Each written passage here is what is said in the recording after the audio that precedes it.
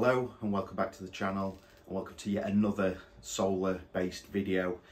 Now that we're 3 months in to ownership of solar panel systems and a home battery system all integrated, I wanted to take you through kind of our experience so far, how it's changing through the months, what the production has been, and our usage. Now what I will do with this video towards the back end, when we go through how it's worked for us, I'm going to split it out, one solely the home and then one with the home and the EV charging. So what I've done with the home, just a bit of a heads up, is I've removed all the home charging of the electric car, just to give you a true representation of what's been produced, what's been exported and what's been used by the home, and how you could probably apply that to your own situation. With this series, what I'm trying to do is give a bit of information and background on how it works and how you can apply it to your home, your situation, and is it worth it for you? As I've got them, it's absolutely worth it for us, so I may as well share that information with you. So what we're going to do is get cracking, and I'll talk you through how our solar panel system has worked for us over the last 3 months. So if you haven't already, go and check out the videos that I've done previously that gives a much more in-depth overview of what the system is that we have. But just for a quick brief overview, we have an 8 kilowatt peak system, and that is done with 20 400 watt solar panels. 8 of them are south facing, 12 of them are west facing. Then we have a 9.7 kilowatt battery that brings all that together and stores the energy so we can use it at a later time. We then have a 5 kilowatt inverter. All that equipment is Solaredge except the panels, which are Perlight Delta 400 watt panels. So as mentioned, we're 3 months in now. We had the solar panel system installed back in August, the 2nd of August it was commissioned, to be precise. We're obviously now in November 2022, and we've got quite a drastic difference in what the production is within the house.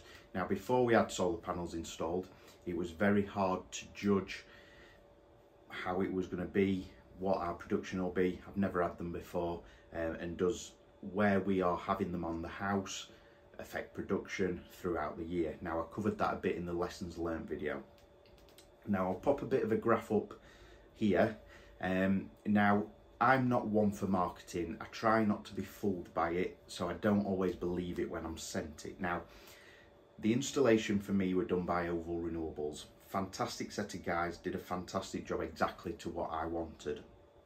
Now when they quoted the job, I was given a big bump of information and I read it cover to cover numerous times, but in there was a graph detailing how they estimated, not necessarily Oval, but how Solaredge estimated our production to be throughout the year. And as you can see, it starts, January, February, March time on a gentle incline all the way to around May, and then we peak off June, July, August, start dropping off in September again, and that gave you a rough idea based on where the solar panels were.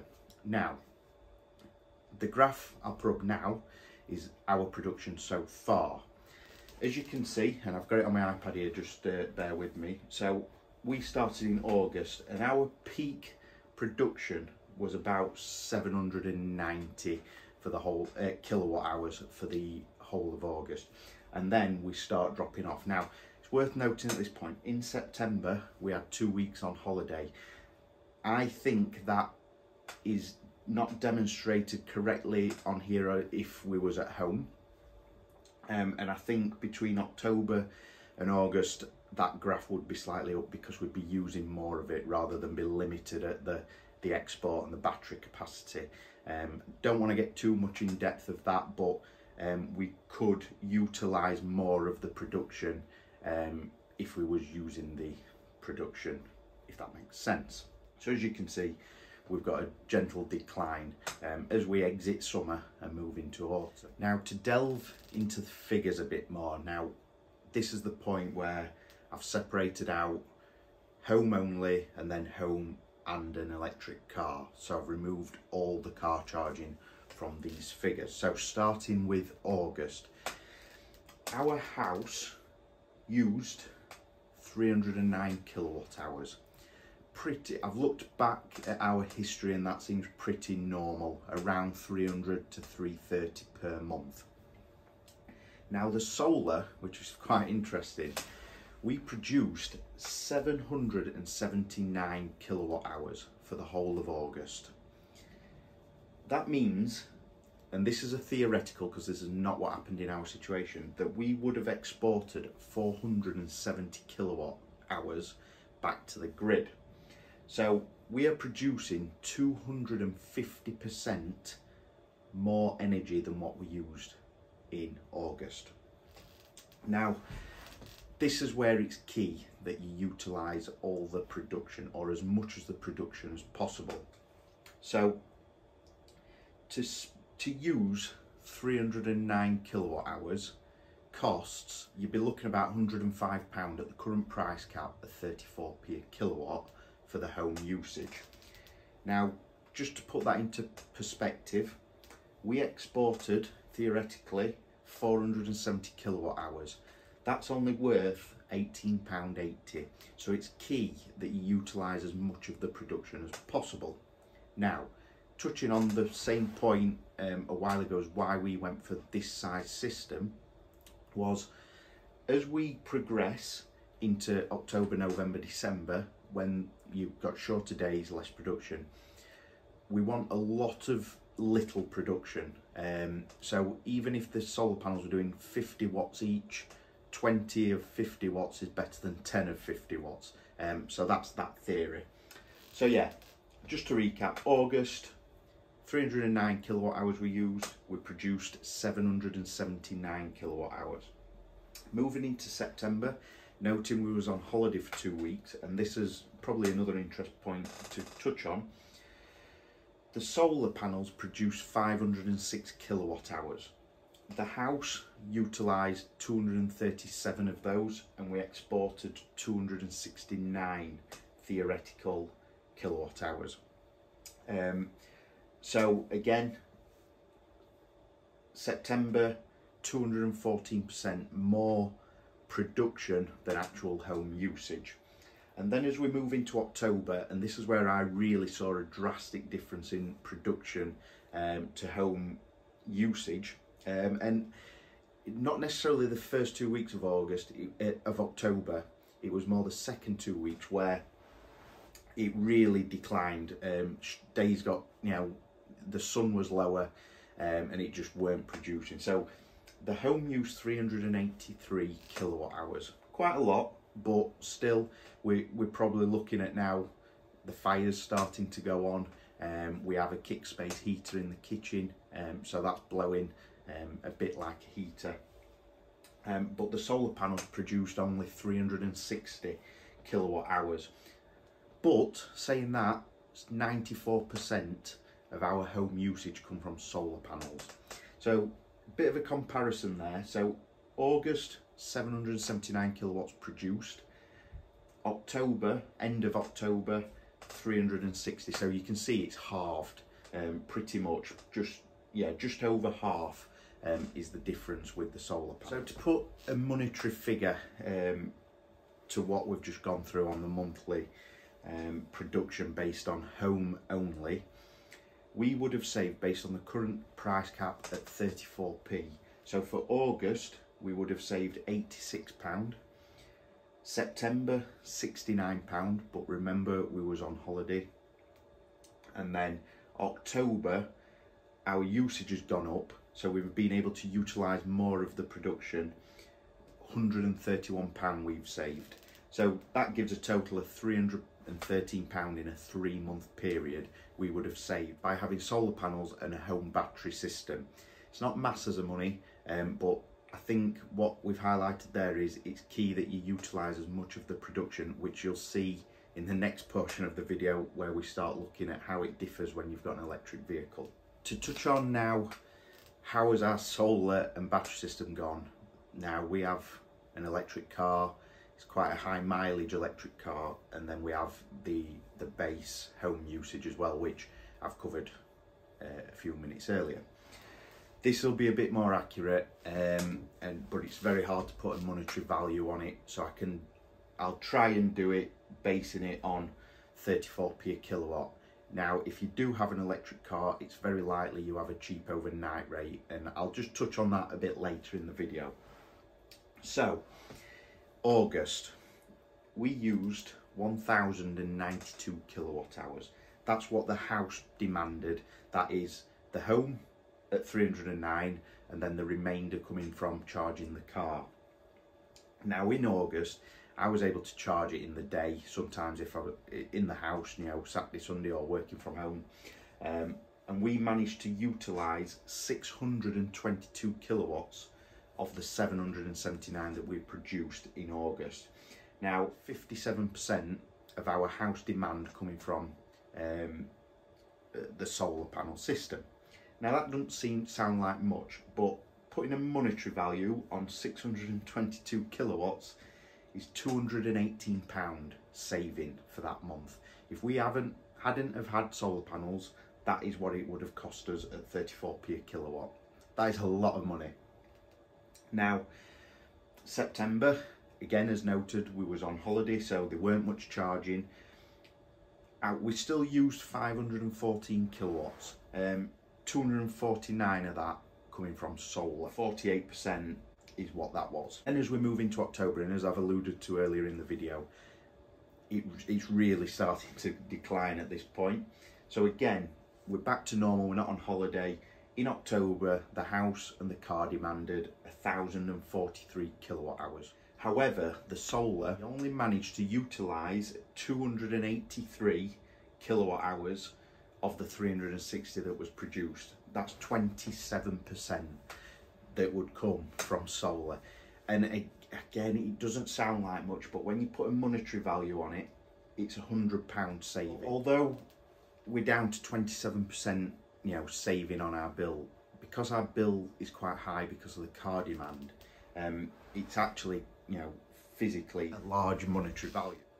Now, as we move into November, we're now on the 6th of November, and I pretty much can't charge my car at all. So we're moving into a situation, we're having to buy into the grid. The house is still covered by the solar panels. I reckon we're about 80% of the home demand coming from solar, but the car it's very difficult. You've got a very short window, and what we're trying to do is, because we have a battery, we want the production in the day to go into the battery so that the home can use it at night.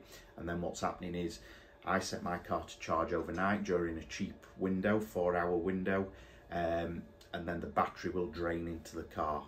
That's not ideal, but I don't mind the battery going into the car because it's you know, we're still using the power. We've also set up recently that the battery charges to about 50% during the cheap window, and what that does is that covers the period of time. Again, I covered this in the last video, up to about 9 AM until the production. What I want to do now is kind of cover where do I see we'll be in the future.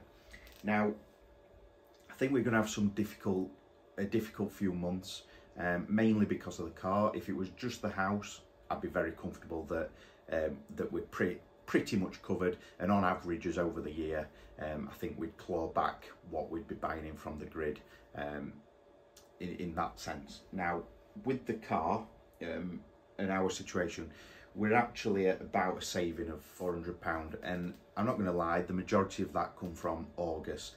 We're starting to struggle. It is what it is. It's winter. You know, we've had this installed at the end of summer. We've moved into autumn, and as we approach winter, it's just going to get worse. Now, going back to the graph that I was given at the quote stage, we are pretty much following the trend. You know, we did good production in August. It's reduced. Probably September's a bit less, but October's about spot on. So if I relate this back to how it's going to be, you know, we're in for some good months in May, June, July. There's going to be more than our August production, in theory, as per this. So it's key that I utilise that power as much as possible I charge my car as much as possible in the day.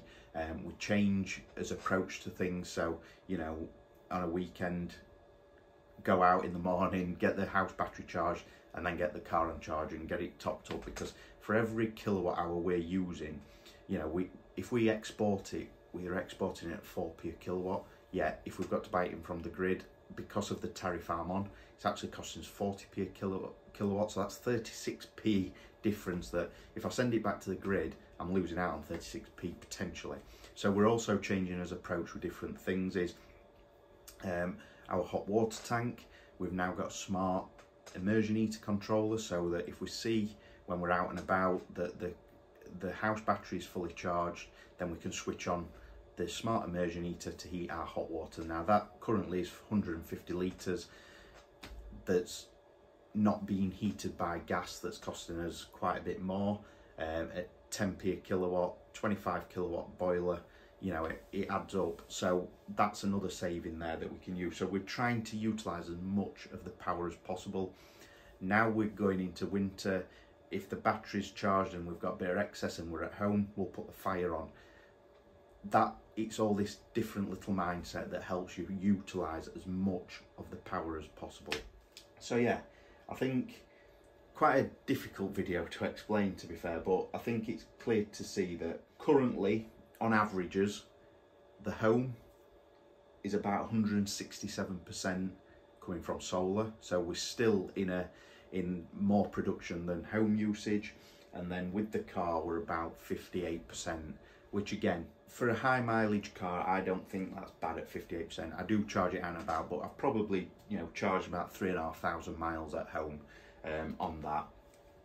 So to have 58% on average come from solar production, I'm pretty impressed with.